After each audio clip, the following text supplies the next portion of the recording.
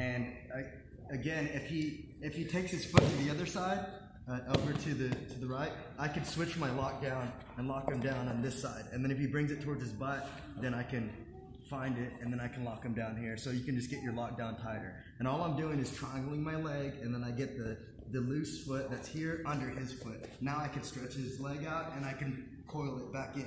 And see how it's moving his body? Because now I have control of his leg and his hip.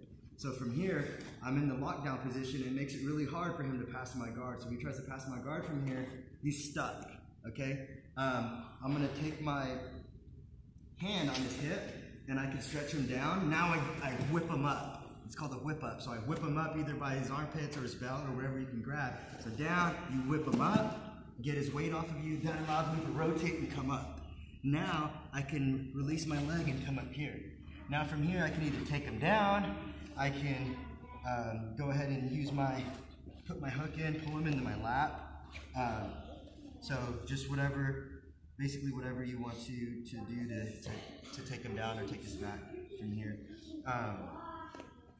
So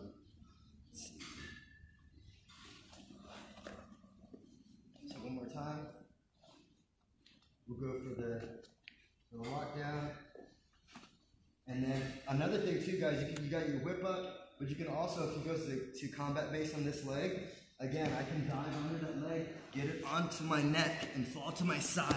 When I fall to my side, I make sure that my leg is under his right knee. See how his right knee is elevated? His right knee is not touching the mat, and neither is his left knee, and I'm on my side, and that allows me to stretch his leg and pull down on his knee, and there's the electric chair submission. It's gonna stretch his groin out until he taps.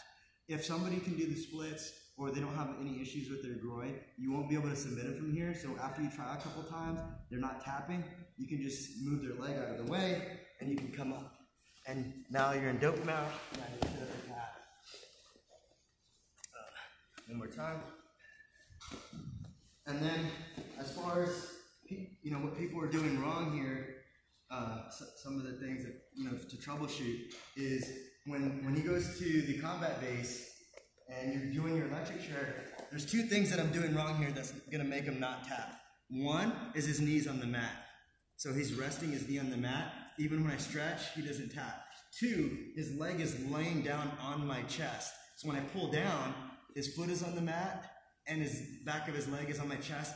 His face isn't even changing. It doesn't bother him. So I have to push him over to the side. Now I have leverage on his leg, and I have on his right leg and his left leg. Now his right knee is not on the mat anymore, neither is his right foot, and his left foot or his left leg's not on the mat or on my chest anymore. Now I pull it down, stretch. There's the electric chair tap. If you don't want to pull the leg this way, some people don't like doing that, all you have to do is come up on your elbow and then come up, and then you can pass on this side as well. Does that make sense? If they come up to combat base. If they don't come up to combat base, you can just do the whip up, come up to dogfight position, take their back, or take them down. Is that we got it? All right, so we'll try that for a little bit, and then we'll go over the defense. 1, 2.